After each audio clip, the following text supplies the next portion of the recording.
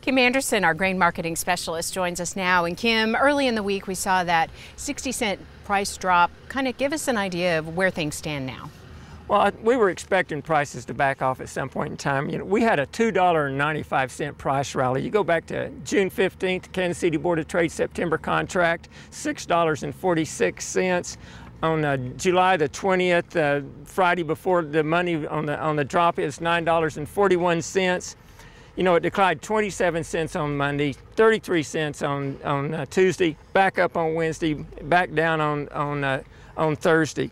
You look at cash, it went from 607 to 903 and back to 843. So a lot of zigzagging going on the charts, I'm sure. What are some of the driving forces behind this trend? Well, as we look at that rally, of course, if you look at the Black Sea area, they're expected to export 33% wheat. Australia was dry, their production is down. Argentina planted less acres. Corn in the drought, corn production going from about 14.4 billion down to maybe less than 12 billion bushels. All that got us the rally.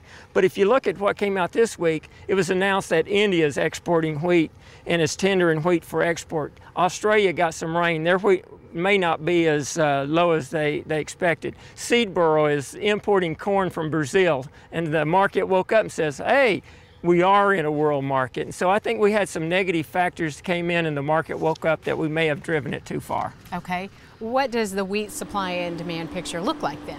It looks relatively good. Let's just put it that way. You look at the ending stocks for the United States, 664 million versus 710 on the average, slightly less than that. Stocks to use ratio 27.4% compared to 31.9. So the U.S. stocks are tight, but on the world, you've actually got ending stocks projected to be above the average, 6.7. The average is 6.5 billion bushels. The stocks to use ratio, 26.8% versus 27.2, almost the same. So in the world, we have adequate supplies of wheat. We've just got to keep it from going into the feed market. We got to keep it in the food market. Okay, and as a result of all this, what price levels are you really keeping an eye on? Well, I think we got some good price levels this week on those ranges that we traded. If you look at the September contract, we had support at 850. It went down to 856. We had resistance at 950. It went up to 942, and I think that's a pretty good range to watch for September, that 856 to 942. If you're watching December,